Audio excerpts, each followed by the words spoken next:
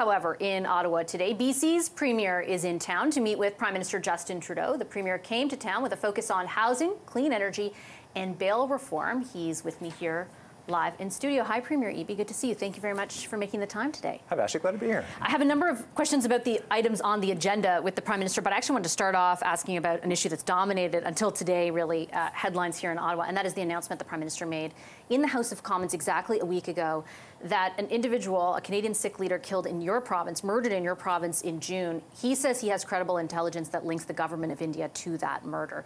Had you had any advance warning that that statement was going to be made? The Prime Minister called me that morning in advance of the announcement to give me a heads up that he would be rising in the House about an hour later to share that with Canadians. Obviously, it's quite a shocking announcement for British Columbians, and especially in the Sikh community in British Columbia. Really big deal, and with knock-on effects for other communities in our province, Iranian expats, people who have moved to British Columbia from China, for example, who are nervous about government involvement in British Columbian politics and community, foreign government involvement. It was a big deal. Do you have any questions about the credibility of the intelligence, or did the Prime Minister provide any of that intelligence to you?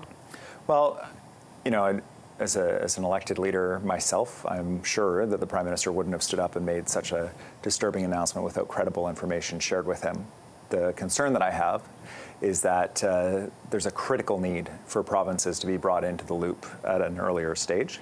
CSIS, for example, by law is required to only share their intelligence with the federal government. It means when they brief me, which they did that day, they can share basically what's in the public domain already, which is not helpful. I can read the newspaper too. Yeah. So the ability to share that information is so critical, and it was an issue that came up when I was Attorney General around transnational crime and money laundering. It's an issue that is certainly present on this issue. They're around allegations of Chinese interference in elections in British Columbia and other parts of the country. And we really need that information to be effective in our measures provincially. Have you had has there been any receptiveness, I should say, from the federal government when you raised that issue?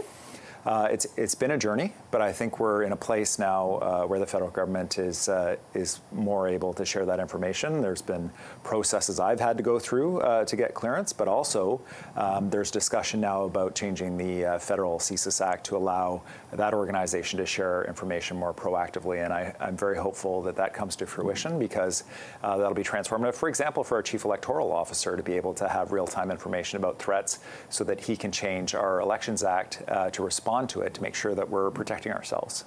In layman's terms, I guess what I'm wondering, I'm guessing people at home are wondering as well, is when the Prime Minister, for example, called you, or when CSIS briefs you on this information, is there anything you learned that is more than what we have all learned in the public domain at this point? Sadly, no. It's called public domain or open source information, and so it's what's available publicly. So members of the BC Sikh community have very specifically expressed kind of worry about their own safety. In light of that, but also at the time of Mr. Najjar's murder, do you feel like your capacity to help in that endeavor, is it all held back because of your limited access to that information?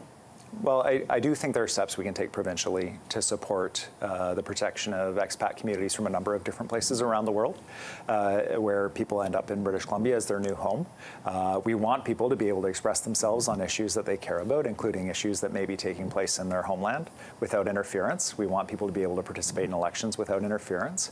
And so there are steps we can take, but we can only take that if we have the information. So that's been my consistent message with the federal government, and I think that message is finding some fertile ground now, and they're taking the steps so that we can do what we can as a provincial government to support people in our province. And just quickly before I move on to the other subjects you're here for, have any of the investigative services, the police, the RCMP, that are tasked with investigating and ultimately prosecuting what happened to Mr. Najjar, have any of them conveyed to you any concerns about their investigation unfolding, or any of the kind of public scrutiny that has ensued over the last week impacting that in any way?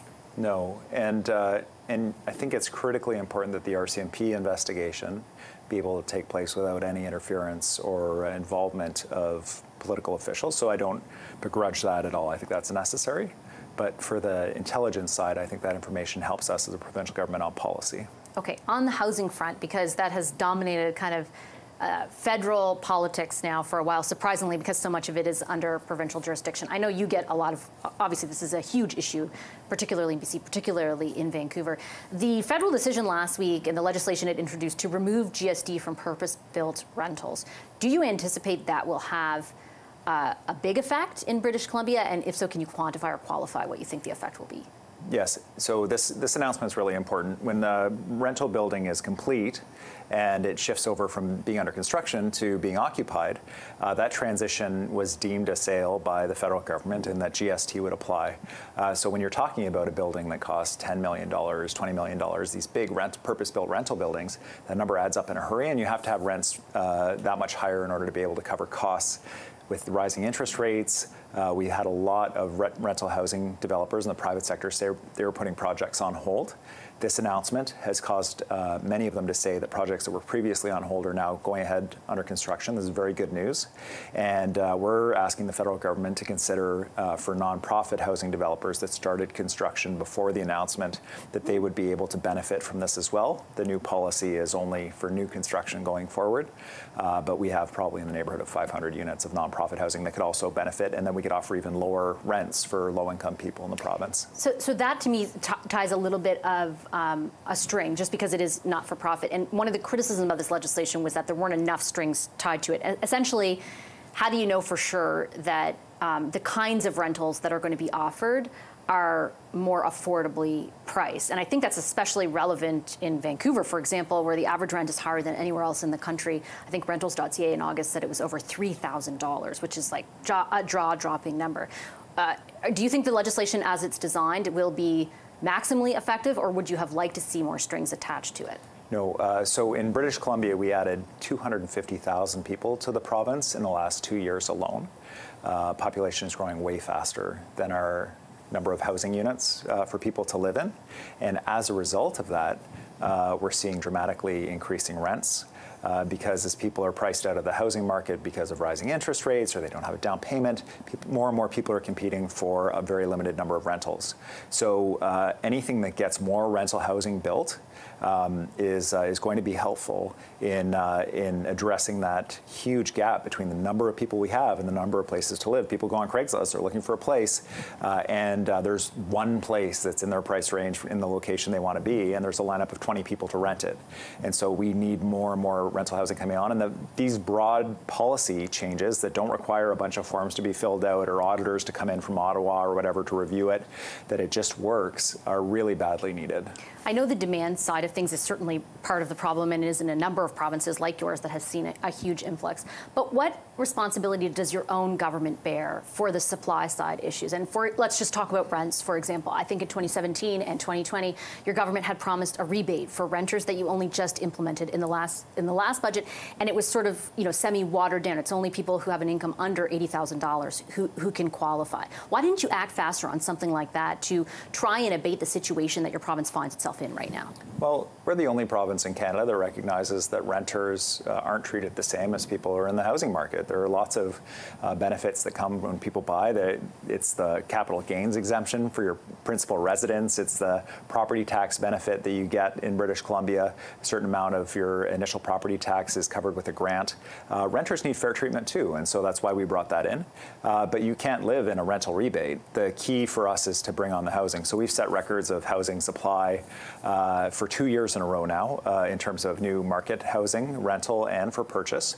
The challenge we have is it's not keeping up. And also, the housing that comes on is for a very specific group of people. You've either got a down payment to buy and you have a significant amount of money, or you're able to hit that rental level. So what we're looking at doing is use things like using public land, where we can build housing on publicly owned land or Indigenous government land. With respect to part of the interruption, why weren't you looking at that earlier? You didn't answer why it took so many years to fulfill the promise you originally made in 2017 on the rebate. And on the supply side, all the records that you're touting, there's a lot of scrutiny that's gone into the numbers that you've presented, and that it's not all brand new builds, right? It's certain policy changes that have allowed stuff that already exists to be classified as a new housing unit on the market. Right. Again, do you feel like you should bear more responsibility for the problems that your province finds itself in right now on the supply side of it? Oh, I think it's critical for provinces to stand up and to take the measures that are necessary. But I want you to keep in mind, in the 16 years of the previous government before we were sworn in, there were fewer than 100 units of student housing that were built in the whole province. You've been there for 7 years. I was at a school yesterday where there was one building that had more units than were built in 16 years. We've got a huge gap. We inherited a huge gap. We've been building and opening empty units. We had speculators that were sitting on empty homes. Tens of thousands of homes brought back on the market through a speculation and vacancy tax. We're taking action on short-term rentals. And all of these challenges are exacerbated by massive population growth in the province. So we know we've got more work to do. But you have been there for 6 years, pardon me, 6 years since 2017, yes, right? This isn't something that happened overnight. No, and it's been a focus of our government since swearing in. But housing doesn't happen overnight. And also all of the process, including our own provincial processes as well as city processes to get these units built.